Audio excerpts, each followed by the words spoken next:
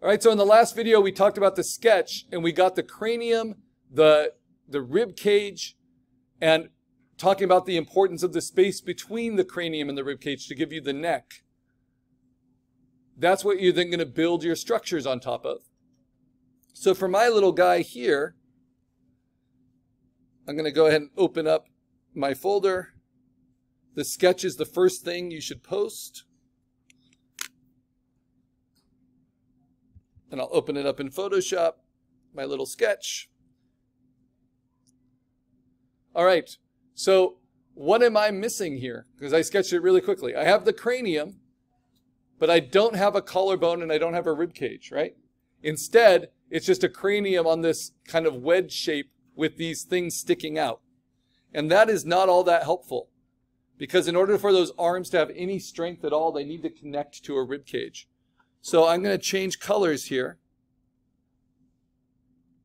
and just show you how I would paint that. Sketch it in.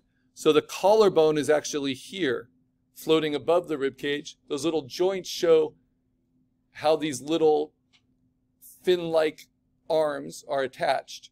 And then the rib cage is quite small because it has to fit within the collarbone. So my creature is pear-shaped. So the rib cage is narrower than the next structure along the spine, and his spine is going like this, or her spine. And then the big structure is that pelvis, a really wide pelvis with a joint at each side. Now, this creature is designed to have human legs in the sense that they have a long femur, like this, a knee joint, and then a lower leg that goes right into a foot, right?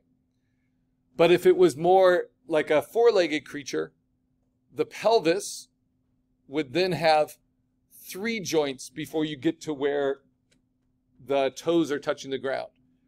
It would be like this, then this, then this, and then their toes, right? So as humans, we walk on all of our foot, and our foot is composed of the toes and of the arch. But most animals just walk on their toes, and the arch of our foot is what is their lower leg. And that gives them a lot more spring. Imagine if you only walked on your toes, right? And if the arch of your foot was a lot longer, then you have a lot more power. So if you're thinking of a kangaroo, if you're thinking of a deer, a cat, a bull, all these creatures have these kind of 3 joints. And so you want to understand that. You can see it on the whiteboard because that's something that's often misunderstood. You're not going to find a lot of human bending knees in the animal kingdom.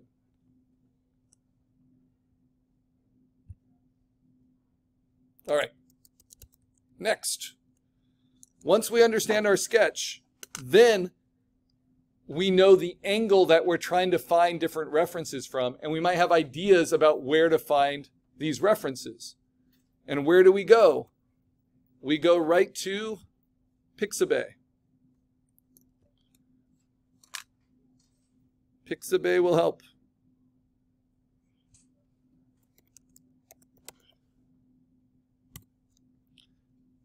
And again, you don't need to log in. If you don't log in, you can download the second to the largest. And if you want to log in and have higher resolution, we are using Photoshop, so these computers can handle it, but your home computer may not be able to. All right, so what am I looking for? Well, what I'm going to do, why I recommend you sketch on paper, is so you can just have your sketchbook there at your computer, but I'm just going to push my sketch off to the edge. And now I'm going to find some of these features. So the first one I need to worry about is the cranium, right?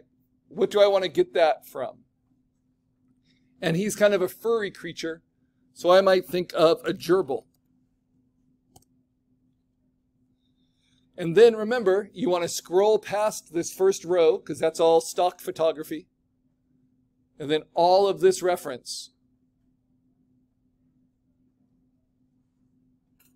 is good to use. Now what I'm looking for is a cranium at this angle. I'm not really looking for anything else. I'm looking for the skeletal structure. So the ears I can change, the eyes I can change, the mandible I can change, but the cranium, I want a furry cranium that goes into a rib cage at this angle. This looks pretty good, right? So I'm going to open that in a new tab. And how do we check your reference? Remember, everything from Pixabay is good quality, but make sure it's in focus.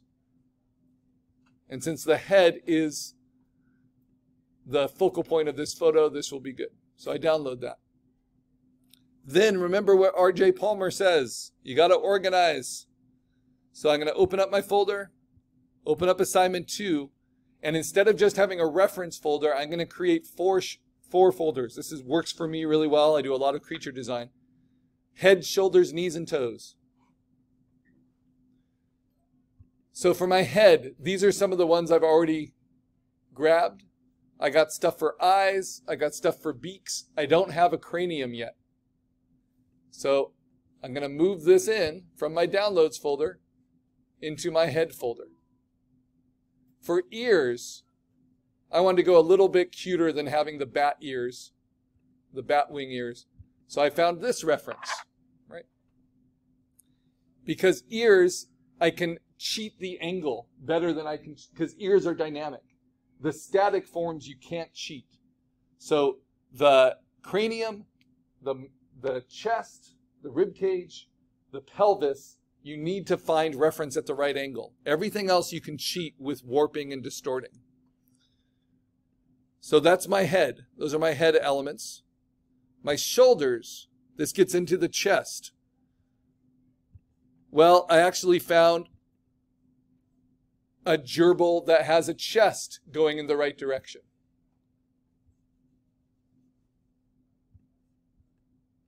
So that can be really useful, and he's really furry. And then I have stuff for the arms.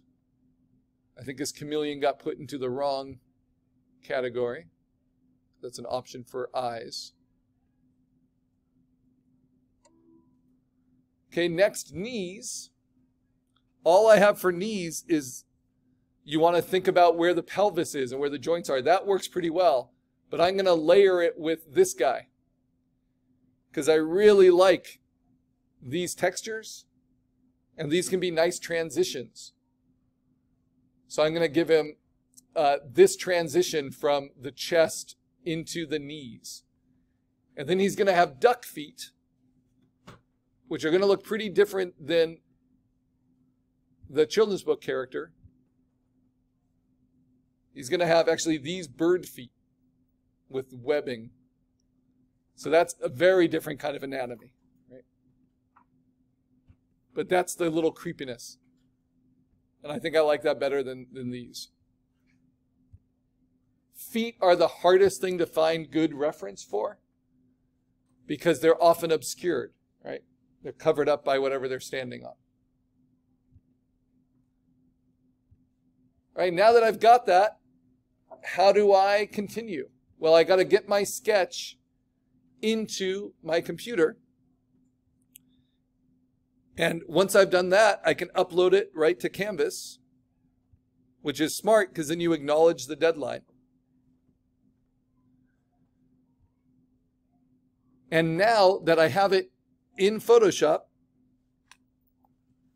I'll make little notes. So what am I using? I'm using a chicken for the pelvis.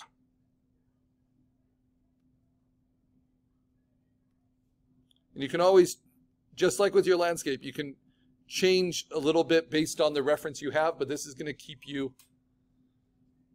you honest, right? So this is now my plan. This is the size of my creature. So just like for our landscape, I'm going to use my move tool and my rulers to draw guides around my creature. And I want that shape that contains my creature from head to toe. Nothing gets cropped off. I need it to be at least 8 by 10 inches by at least 300 pixels per inch. So what do I do now? I crop it to those guides so that I can know exactly what physical shape this is, what we call physical format. So I go to image size. We get better and better at this through repetition. And this is only 4 by 4 inches by 300. I want it to be at least 8 by 10. So I can just have resample checked, put in a width of 8, and then it's 8 by 8. But that's not big enough, right? It needs to be at least 8 by 10. So instead, I'm going to make it 10 inches tall. That gives me 9.8 by 10.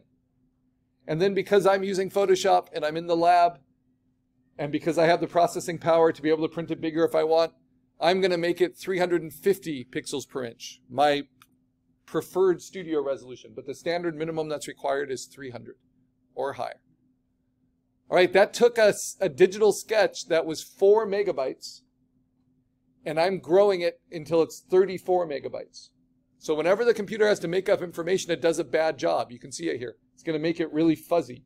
But this is just my sketch. This is just my IKEA instructions. So it's okay if it's a little fuzzy.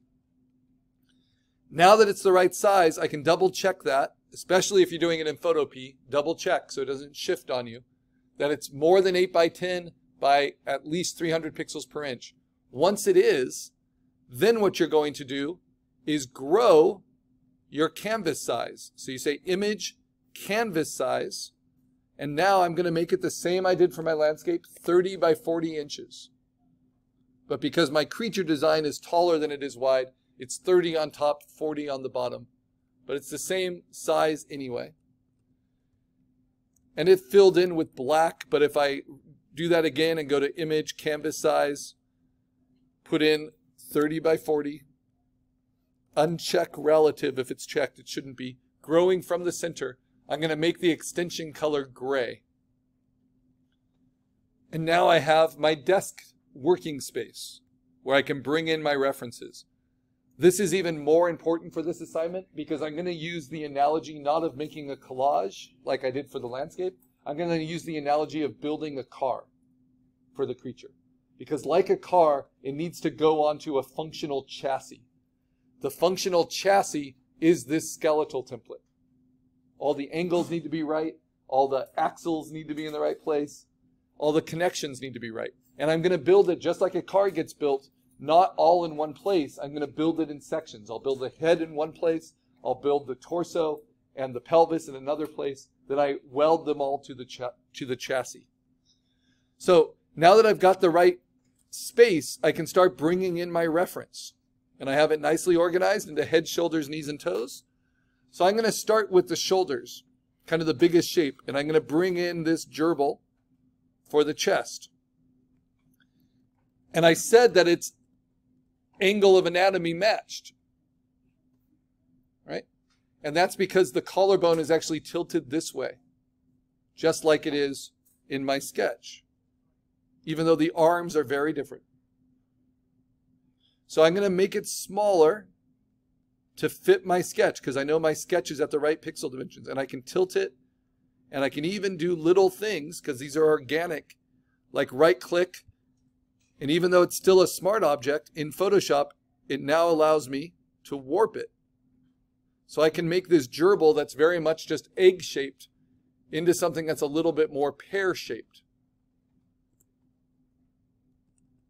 And then I'm going to move it off to the side.